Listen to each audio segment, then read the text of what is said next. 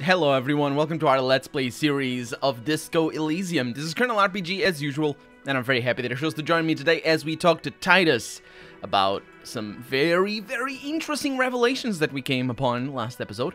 Last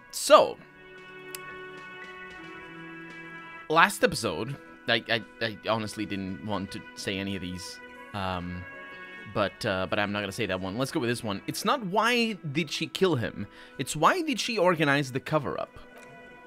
And I suppose you have a theory on that? Yeah, she could have just been covering up for herself, Titus.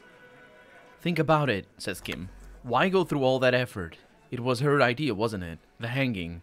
You went along, but she suggested it. The little man, called Shanky, squints, eyes beady. She had, like, a fully formed plan and shit, right when she came back downstairs. Really, Shanks? Clash wanted to talk to another girl, that's all. She was just the first one up there. I could have come up with that plan if I'd been first. Time for a logistics demonstration, says our logic. And it's not a check, so it's just, yeah. Eugene, let's assume you killed him. He's gonna freak out if I say that. Shanky and Titus. Let's go with Eugene, actually. Yeah, Eugene, let's assume you killed him. He scoffs. Think you kill him. Get up there, shoot him, get down, says Kim. Would you prefer to go on trial with your friends, as part of a lynch mob, or alone for committing murder? The man is silent. If she used us to cover her up, or her own shit up, well, that's a serious violation of the Hardy Code, boss. Which is why she didn't. This is Glenn talking. She would never do that. The blonde man waves his beer around. Why aren't more of you defending her? This is fucking stupid, Titus. Glenn, Titus looks grim. I thought the same thing when she skipped down and left us in this shit. Ooh, she didn't rule her out completely. Or, so he didn't rule her out completely, says our logic. And she skipped town. This is good. Yeah, Clash told me some pretty interesting things about Ruby. Yeah, like what? She's part of the homosexual underground. Now, we heard this expression, but from the smoker on the balcony, not from Clash. So I'm not really sure if this is a reference to an actual, you know, expression that people use, or maybe an actual organization for all I know. But there's a reason why, you know, that is the reason why when I first read this, I misread it as homosexual lifestyle. Because homosexual lifestyle is, well, obviously it's not the same. It's not the same as homosexual underground. But it's just an expression that people, that homophobes tend to use a lot. And just be, oh, I'm against the homosexual lifestyle or something like that, which is sort of, I don't even, for one. And also, what? It's like saying, well, I'm against the heterosexual lifestyle. Which one? How? What? What is that? I think it might be an euphemism for homosexual acts. And that actually would sort of explain what the heck the homosexual lifestyle means. My power went out. I'll be right back. And let's continue.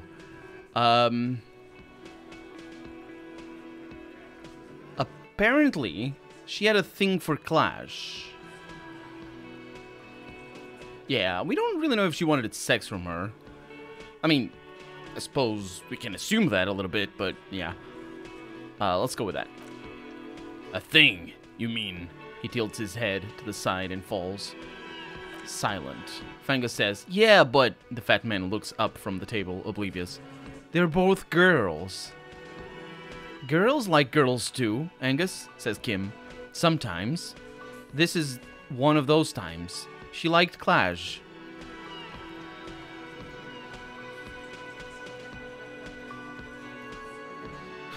Come on, guys, she hangs out with you meatheads. This can't come as a surprise.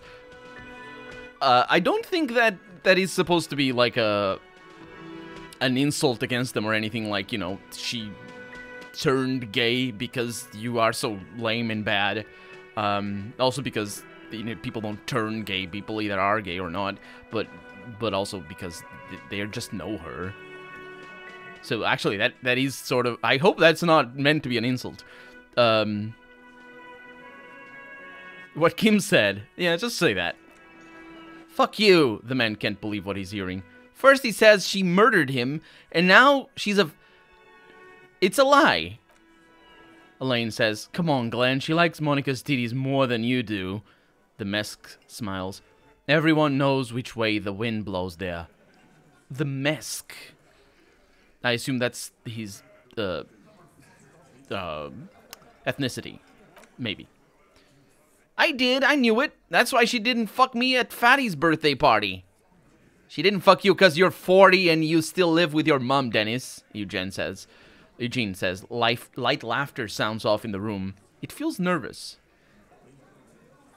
I am just now realizing that I'm sort of, I mean, I should have realized this before. That I'm what's the word? Outing her? Yeah, I'm outing her. Without her consent. But, I don't think that's probably a huge problem right now. She is wanted for murder, after all. Clash said she made advances on her, and she thwarted them. Ruby then threatened her, says Kim, and told her to end her relationship with the deceased. This is some sordid shit. The big man rubs his chin. It's also the kind of garbage our Miss Orange puts out to cover her own ass. Yeah, I'm still curious about when he said the girls. I'm still curious about that, but I'm sort of leaning towards it just being what I thought it was at the time. Oh, speaking of. Not speaking of, I just had to set things up because the computer, the power ran out. Anyway, didn't go out again. I just had to do things. Let's see. She did tell us when we were close to arresting her. She just told us Ruby made her scared and she spilled the beans. Yeah. I don't know. Titus definitely isn't telling us enough about Clash. But I'm gonna say this. She did tell us that only when we were close to arresting her. Figures. He looks out the window. But that Ruby is queer as cabaret, now that I start thinking about it. So there is some truth to it. And that's okay. Some are queerer than others. You can still be a hardy. He glances at Glenn. But if you bring your own personal shit into our outfit...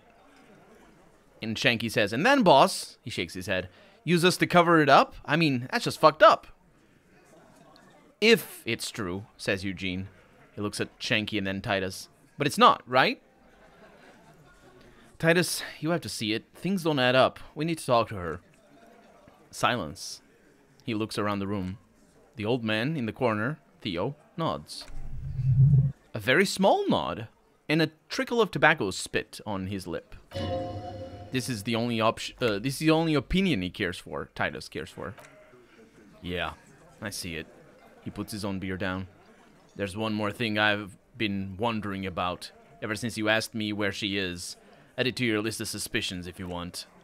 I don't know. He smiles, a peculiar smile. I don't know where she went. She's just up and left. Got real scared too. Wouldn't tell me where, however hard I asked. Wanna know why? Why? She was afraid I would tell you. He looks you straight in the eye. Maybe she was right. By now I probably would. She knew there's evidence on her, says Kim, and she knew we'd find it. This is typical suspect behavior. Why fleeing is always incriminatory. And we get 70 experience, also leveled up. Lovely. Lovely. Perhaps. He looks out the window again. Ask her if you find her. It won't be easy, though. She made sure of that. When did she leave? Friday afternoon, when you first arrived. I got word the RCM was in town. And then she came in to see me. Told me she was leaving. That's when we had our little conversation. What was she scared of? I told you, you. Me as in the RCM?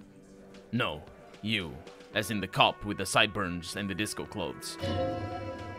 And a hole in his heart, that first, says our Inland Empire. I'm sorry, God, why does everything flee at the sight of my shadow? Let's say that. It seems you have that effect, especially on women. He looks at you. Right, says our rhetoric. That's the second one now who's trying to flee you. You know, when I first saw you limp in here, I thought she was paranoid or sniffing her own supply, but he measures you up. Now I'm not so sure. What else did Ruby tell you about me? She said you have a funny taste in clothes. He scoffs. And that you won't stop. Won't stop? Until you have something on her? She said she's heard from you, or of you from Jamrock, that you're a human can opener. That you play suspects against each other. Open them up like cans. And then when they're empty, just move on, says our interfacing. On to the next... Should be a no, because it's on to. Not unto, but sure.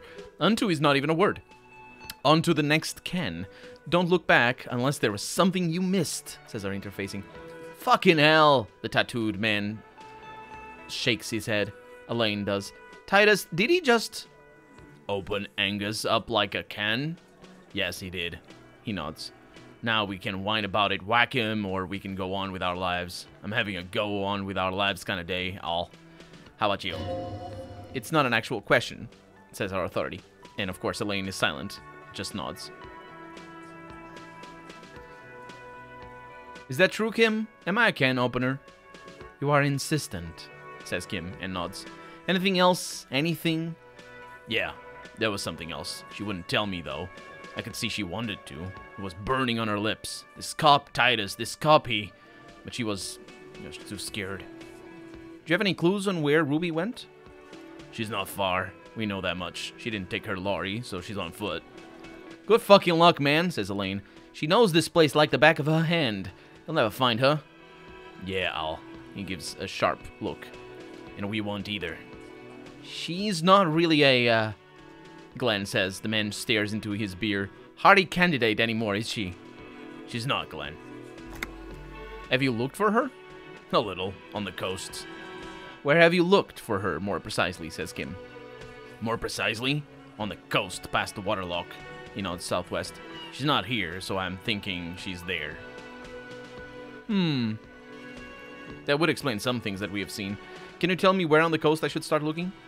Sure, there are some shit houses there. A cinder block house. The fisher folk there refuse to unionize, so that's one place we haven't looked. I hear they have a shack where junkies sometimes crash. Time for you to step up. We will start there. The lieutenant takes a quick note. One more question. What does Ruby look like? Boyish. Hair red. Dyed. She looks like a lorryman. Do you know what she's doing with Ulan frequencies? Also, that's all capitals, but apparently this time it isn't. The what now? I have no idea. He looks around. Boys? Yeah, she said she's building a, His voice is very quiet. Fat Angus's voice. That's who's talking. A pale emitter? What?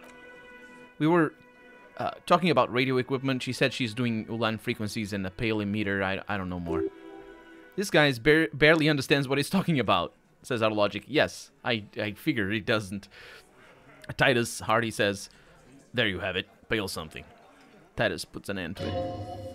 It feels like you'll get to know soon enough, says our Inland Empire. Thanks, Inland Empire. I'm really happy that I went with this skill. It's a special skill.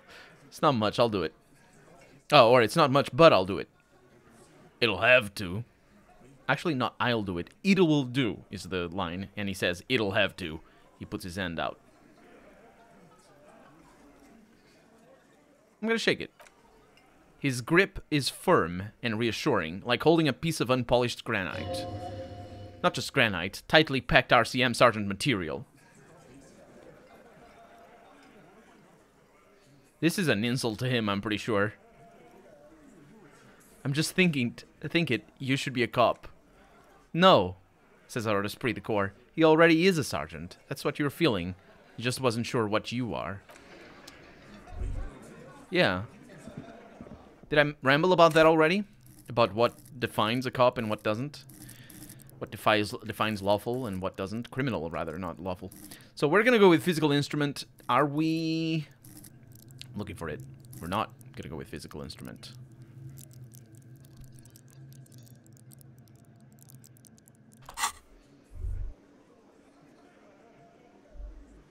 This is a bit of a problem. I don't remember. We're definitely gonna go to the cinder block house pretty soon, but I don't remember, and that is before going to the lady on the boat, because I don't trust her. You think you have a pretty hot suspect right now, don't you? That Ruby of yours, says our volition. Yeah, and? Notice how it came together without casting too much suspicion on Clash? It was nice and Ruby-centric in the end. Yeah, what do you mean? Anything strike you a bit off about this mismatch?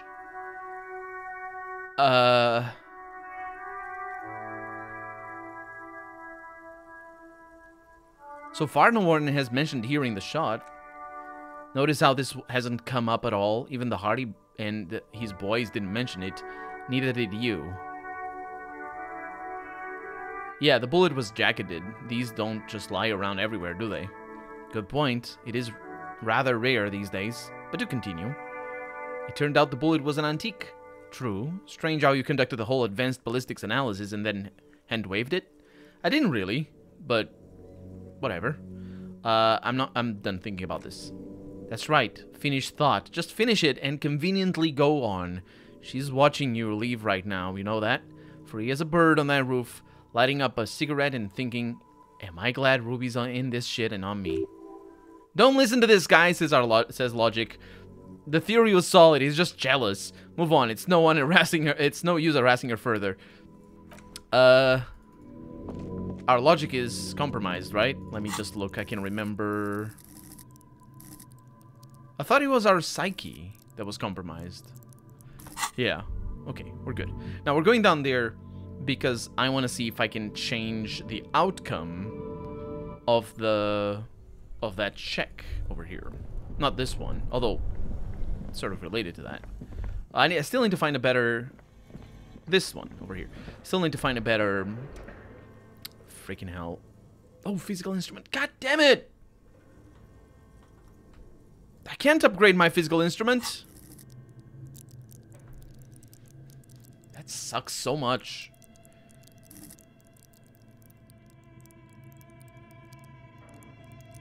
And it's our electrochemistry and whatnot. Can I? That sucks. That sucks. So I won't be able to do whatever this is, because I'm never doing that again. Oh, we can unlock it. Oh, sure. Go right ahead. Yeah. And now we're gonna see about this homosexual underground thing. We also had date of birth generator. And, yeah, let's internalize this one. You see mysterious strangers in the night, leaning against unlit doorways, engaged in hushed conversation. A shadowy cabal exchanging looks, whispering in dark alleys and unmarked locales. A radical cell conspiring against the state, and perhaps even against men and women. Was that a secret handshake? What's going on? Who are these secretive people? How will they accomplish their sinister and world-altering goals? And most importantly, are you one of them? You could be. Maybe you forgot. This whole, when we got the homosexual underground thought, it was very much around the notion of family. Although, it bears mentioning that the notion of family that's heterocentric and considered, at least in Europe and North America, considered to be traditional, and not homosexual in nature, that notion of family is not actually traditional. Or at least not, it's a construct that is born out of a purposeful misunderstanding of history. Family doesn't have to be a man and a woman, or rather, that's not what I'm trying to say. Family historically is not a man and a woman and their children. That's not what family is. Because, you know, there's many different cultures, and even in Europe, that is not family. Even in 20th century Europe, Christian 20th century Europe, that is not like a faithful representation of what family is. And I say this because it was, first off, because I have a vague understanding of history in regards to that type of sociological construct, which is family. But also because I remember having a huge amount of trouble understanding the. I should stop being mono. The game was mono for a little while. Also because I had a huge amount of trouble understanding what family meant in English specifically when I started to get more exposed to English-speaking fiction and culture and all that sort of stuff. Because for me, family, growing up, and certainly for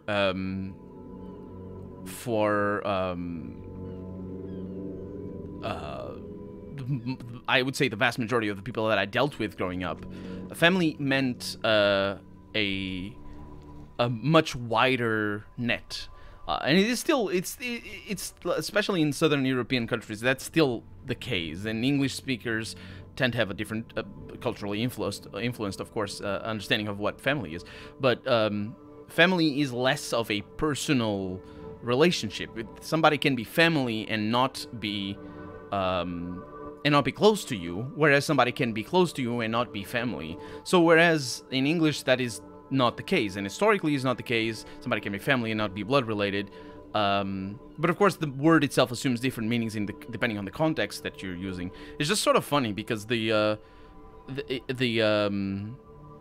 notion of I don't know, 3 people, or in a like for example a polyamorous relationship being a family, and just being a somehow reality shattering is just not a thing that is very relevant in I suppose Portuguese culture.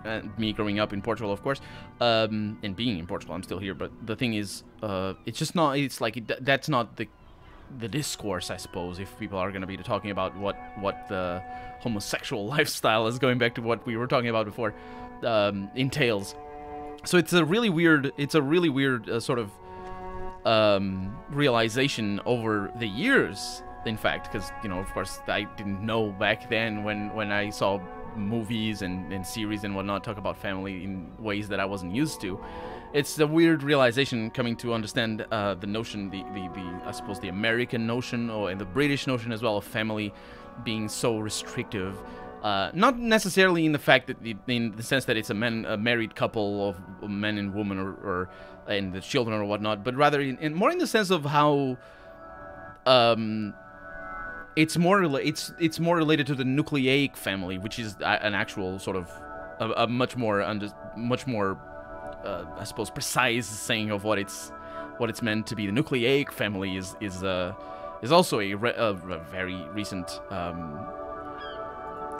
or not understanding, but I suppose explanation to what family constitutes in the Occidental society.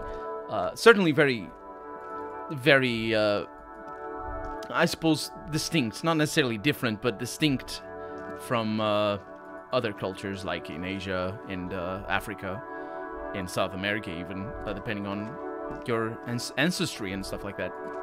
So it's like it's the homosexual underground is not breaking anything that hasn't been broken up into way too many different ways of understanding family already. It's just sort of the clash among. It's just homophobia, really. At the end of the day, it's what it is. It's just finding a way to pick on what homosexual people are requesting of themselves. I don't know where the cinder block house is, by the way, or requesting for themselves, I should say, which is of course the right to live and just not have people bother them, really. At the end of the day, that's not the only thing, obviously, but that's a start at least. And in fact, many people, well, I say many people, some people I've heard talk about their issues like this, and just being like, you know, just leave me alone and I'd be happy with that. But of course, unfortunately, that is not the case that's not the reality, I should say, for many queer people. And I say queer, I don't. The game used the word queer before. I don't know if it was used in the sort of, I suppose, 70s way of. I suppose it wasn't actually, but it could have been used in the 70s way of referring to members of the LGBT plus community as queer, which was used for many years and is still used as an insult. I really have no idea where this cinder block house is, but more lately has been reclaimed and used as a, well, not by everybody, obviously, because, you know, the LGBT community is many is composed of many different people and many different communities in and of itself. But it has been reclaimed to a degree to be a source of pride and sort of an identity.